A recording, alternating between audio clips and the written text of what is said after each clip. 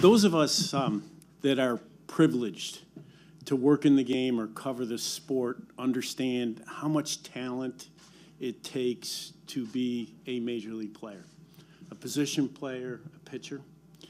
Every once in a while, you see a player who was so talented that at some point in his career, they had the luxury of deciding, do I want to be a pitcher or do I want to be a position player?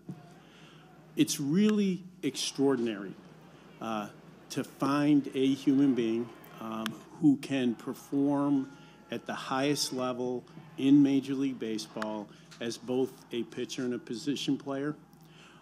It takes courage and fortitude not to make the choice that players traditionally make. And it takes tremendous endurance to do both over the course of what is a grueling 162-game schedule. In 2021, that extraordinary person came to us, and it was Shohei Ohtani. In 21, he put on an amazing performance for our fans here in the United States, in Japan, and really all around the world. I can't tell you the number of people who just tuned in to see every at-bat that you had over the course of the season, or the extra attention that was paid to every single start that you made. I know that it will be a very long time until there is a repeat of something that happened for the first time in the 88-year history of the All-Star Game. That is, that a player was selected both as a pitcher and a position player, and then the field manager selected him to start the game as the pitcher. I mean, it's really an unbelievable set of accomplishments. First off, thank you for making time for me to accept this special award. It's a huge honor.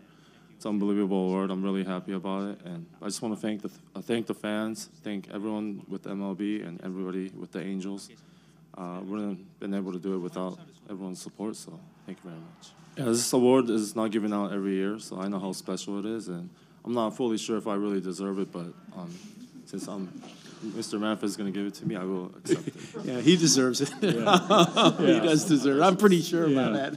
I think it really started at the All-Star Game. The recognition that we were seeing something that had never happened in nearly 90 years.